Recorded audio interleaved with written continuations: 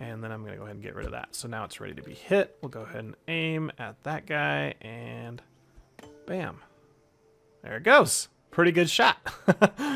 Oh, it actually rolled. Whoa, it's still rolling. It's like way over there.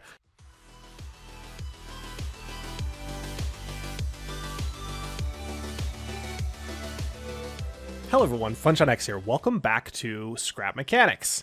Today we are going to play around with the weights of blocks and talk about how we can measure them and how we can change them. Now, if you notice, my character got a haircut. I was playing with a female character and messing around with her head texture, and now she's got a buzzed head. So maybe I've got a blonde man now with a very feminine face. Don't ask me. This is highlights something very important. If you're going to mess with any of the data files in the game, back them up, or you might be a buzzed head forever. Well, if that does happen, you can also always go to Steam and delete your local copies of the files and re-download them and get back to normal. But backup.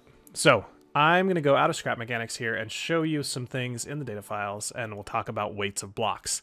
A lot of people have created like scales or done complex math and weighed things in game to try and find out how much blocks weigh. And it's important. You want to know how to balance your crafts and, you know, how many things you can lift and all that kind of stuff. But there's a really easy way to find out how much stuff weighs. If you go into your Scrap Mechanic under Steam and go to Data, Objects, Database, and then open up Basic Materials, this is where all of your blocks are. We've seen this file before in a previous video when we added the insulation, the indestructible, and the spaceship block into the game. But if we also look in this file, we're going to see a value called density. And if you look at wood planks, they have a density of 250, and metal has a 1250. And that's pretty much the only two values you'll ever see in these files for density. And how these correspond in-game is anything that says it is light weight has a density of 250. Anything that says it's heavy has a density of 1250. Now, how do we go from density to weight? Well, all density is a measurement of weight per block or per cube. So because building blocks are all 1 by 1 by 1, they just have a volume of 1. So to get the weight, you just times the density by 1 and you get the weight. So that means that wood planks weigh 250, metal weighs 1250. 5 wood equals 1 metal.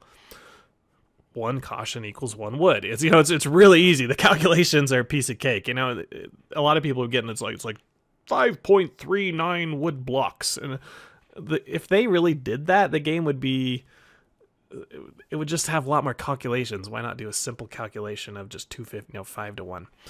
Anyway, what about medium weight? Right? We look in game and we see things. Some things say medium.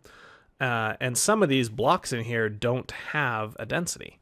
Well, internally, the game has a default density for any block of 500. So anything that says medium will likely not have a density listed in the files, and you can just assume it's 500 as far as its weight. So things like tiles weigh 500, things like concrete weigh 500. So 2 wood equals 1 concrete. So that's that. Now, if we want to go look at something more complex, let's open another file. We can look at under shape sets. Let's look under containers, and these are things like the veggie container. The wood block or wood box here, you can see has no density at all. So that means it would be the default density of 500. And it also has a volume of 3 by 2 by 2. And that's kind of shown in this is the collider mesh, how the block bounces off other blocks. This is the size basically. But anyway, so you take that volume, 3 by 2 by 2, which is 12 units, multiply it by the density of 500, and you get something like 6,000. So 1 wood box weighs about 5 metal. I think that's right. Close to it. Close enough. You're not going to get exact measure, when you start multiplying these out. But anyway, so that because the veggie box is heavier, 4 by 2 by 3, it's got a lot bigger density. It's 1250 in density. It's going to weigh a lot more than the wooden box. Okay, so we've seen how to calculate weights and measurements and all that kind of stuff. There are a few blocks that have no density and no weight at all. So those are kind of the exceptions, but we won't really mess around with those. Let's go and modify something. So back in basic materials, let's take something heavy like wood, or I mean like metal, 1250, and let's change its density down to 1.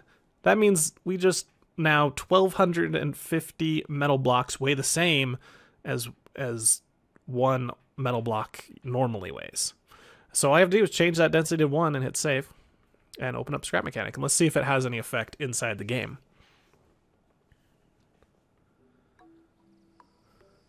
Let's do a new game, creative, we'll call it weight testing, and we'll make it a flat world.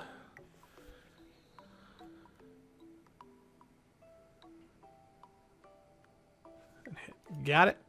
And let's just go ahead and put like a little structure here. And let's get bricks, which remember were 1250, right? Were bricks 1250? I want to get something to measure it against. Yeah, bricks, 1250, okay. And then metal, there we go. Now there's actually a bug with bricks. If you look at bricks, they say medium weight, but in the other game files, they have a density of 1250, so there's actually a bug with bricks. But yeah, so let's put a brick up here. Let's just do 2, so we can be thorough with our testing, and let's put 2 metal blocks here. And just go ahead and get rid of this block, so they're now all separate blocks. And for our control test, we'll go ahead and hit this brick. And bonk. That's how far you can hit a heavy block. And that went a little bit further, but you can see it's about that far. Now let's hit our metal, which remember we changed the density to be 1. You know, and go and hit it. Holy crap! And I can still see it falling. Poof. And let's hit this one just to make sure it wasn't a... I didn't even see that where that one went. That one's gone. But you can see that, yes, changing the density does have an effect on how the physics in the game, you know, calculates not only, you know, how much it weighs, but how far it flies when you put force on it. So that's really cool. And you could do the same thing with a lot of other stuff. You can make thrusters weigh very little, and that way you can add thrusters wherever you need and not have to worry about themselves unbalancing your flying ship or whatever. You can make your wheels weigh nothing. Well, as far as weighing nothing, I've tested as far as 0.001, but when I hit a metal block with that kind of thing, it went through the invisible wall and out into the boonies somewhere. I couldn't even get to where it landed. So I wouldn't do it. If you put a block down to 0 density, it will crash your game. And if you put it into negative density, it creates a black hole. I'll just leave it at that, and you guys can try it if you want. Back up your game. Don't use it in any world where you care about. And that's another thing to mention is changing these values affects all worlds globally. So even though I'm playing around in a test world here, if I went back into another world, all my metal would weigh 1 instead of 1250, and it might mess up my cars and all that kind of stuff. So be careful when you mess around with this stuff. But that's how you do it. Now, this kind of has an implication, and I want to create a little mini game with it. So let's go ahead and close Scrap Mechanics and come back. We can get rid of basic materials. I don't really care about that anymore, and the container file. Let's go into interactive.json, and here's all these are all the blocks that you can actually like open up a GUI for. And in the last patch, they added horns to the game, and horns are pretty cool. You can set them to different tones and make music and kind of stuff. But the horn block is the only real block in the game that's kind of round. All the other blocks are cubes or flat or rectangles, that kind of stuff. The horn is really the only round block, so I'm going to use it. And it's also an interactive block, which I'm also going to take use of. But I want a copy of the horn, so I'm going to copy this whole section, and I'm going to paste it down, and I'm actually going to paste it 4 times. I think I did it 4 times. What I want to do is I want to leave the normal horn intact. I don't want to modify this one, so we're going to leave this guy alone. But then we're going to add 4 more. Now, the first thing we want to do is make sure we change the ID. So I'm just going to increment it by 1. So that's 114, 115, 116 and 117. Okay. And the first one, I'm going to leave all of the meshes and the textures alone, but I'm going to change the color. So let's make it whatever color your favorite color is. Go ahead, but I want mine kind of red. Perfect. And I'm not going to change this hole. This is like the collision mesh again, which is pretty complicated collision mesh, which is probably the reason a lot of these blocks add lag. When you put a rubber duck colliding the world, because it has so much point collision, it creates a lot of lag. I wish they just make the rubber duck as cube. Who cares that it like doesn't collide right? I don't know, just make it a cube. Anyway, that's another time, another saying. So this, we've got 114 is going to be red, and I want to make this one weigh 2. Yeah, 2 is a good weight.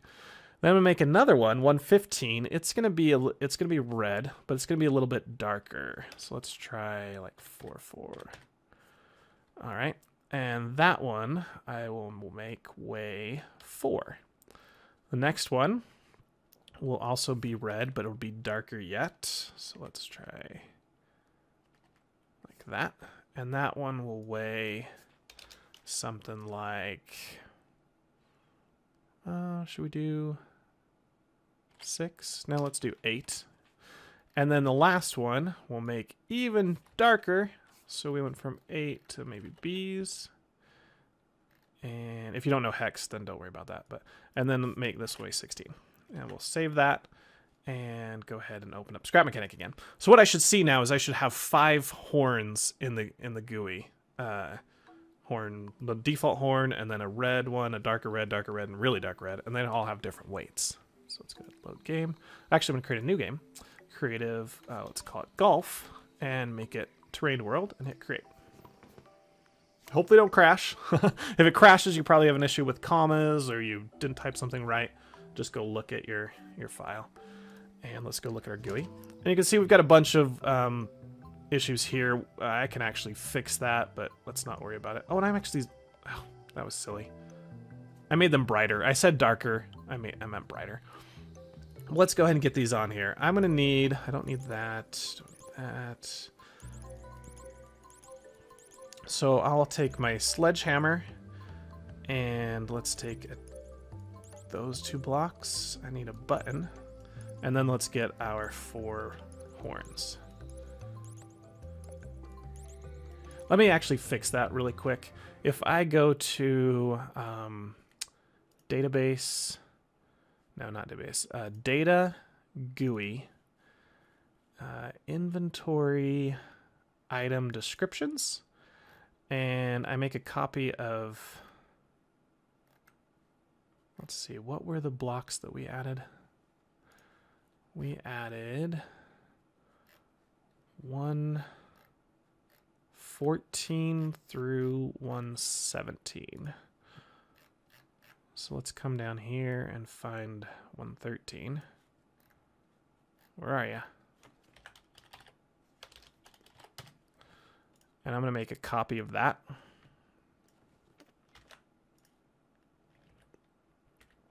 Actually make 4 copies.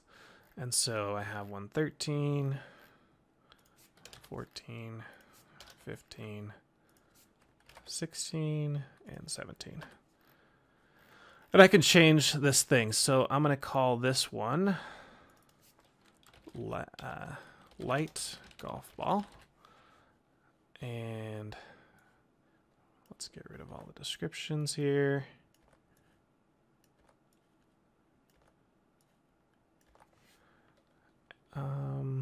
That's fine. I don't need to change any of this. Actually, I'm going to make it really red. Dark red. And let's say that this is weighs. Okay, copy that. Let's just copy this part. I'm going to paste that down to all 4 of them. And you guys will see what, you can probably tell what's happening. So we've got a light golf way, or let's say really light, light, medium, and heavy. And this was weight 16. These are just text fields, so it really doesn't have any effect on the game.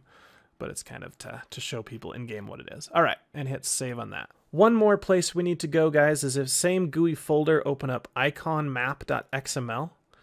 And remember, we added 113, so let's copy that.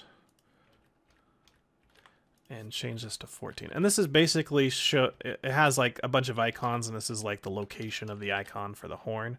So we're going to use the same horn icon for 14 through 17. Now, if we open Scrap Mechanic, we should see everything good to go. We've added 4 new blocks to the game, so we are now modders. If you followed along on this tutorial, you are now officially a modder of the game. Congratulations.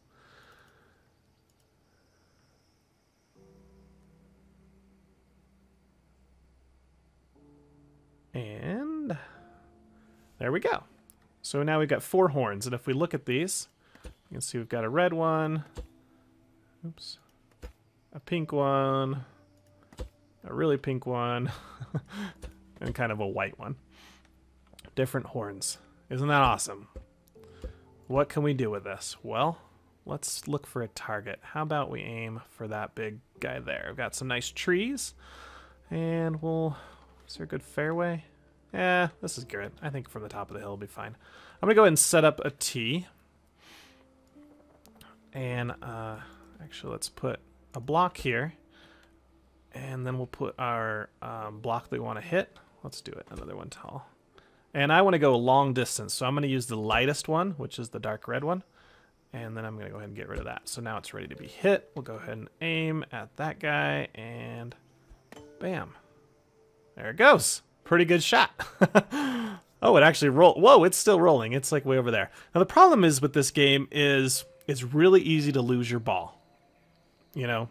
And that's one of the reasons I'm using a horn. Because I can take advantage of a glitch that we reported a couple videos ago. Put down your block, then put down a bearing, then put a block, then put a bearing, then put the ball you want to use, and delete. Well, first put a button on the bottom, wire that button to the ball, and then delete this one. Now, that's no longer connected, but it is connected with a line, so that if I hit this, I get a line drawn exactly to where my ball is. Now, sometimes this line glitches out over a really long distance. Ball, oh, there it is. Sometimes if your ball falls through the world as well, you have problems. But yeah, as you can see, this makes it so much easier to find exactly where your ball is. My ball landed in the cornfields. Okay, so there's my ball. And let's see, I don't need as big of a shot this time, so let's go with the smaller shot. So we'll go with that one, the pinker one. And again, we'll put our button down and attach it. Oops, I think I missed a bearing here. Hold on.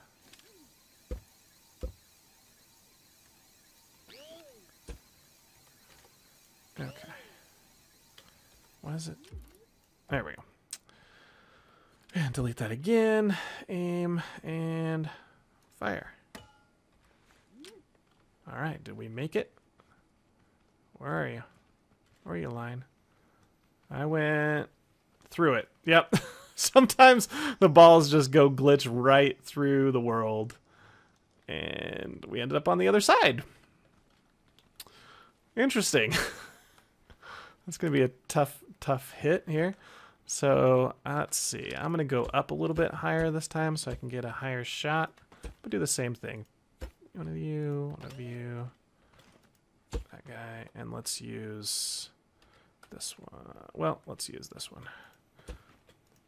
We're kind of putting, I guess. So we'll use our putter. And then a button.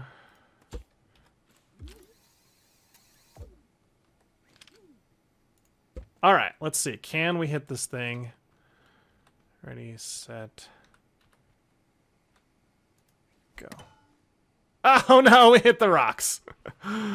Cool. It's more like frisbee golf than golf. You just choose a target and then try and hit to it, but I think it's cool. You have different color balls, and you could even make 4 more and make them kind of green, or 4 more and make them blue, and so you could play multiplayer. You can add a bunch of horns to the game. I haven't tried this multiplayer. I think as long as everybody has the same data file as the server, then you'll see the new blocks and all that kind of stuff. But I haven't tested that yet.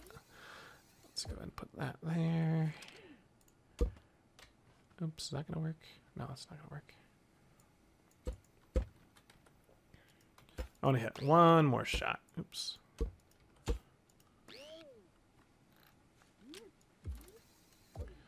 All right.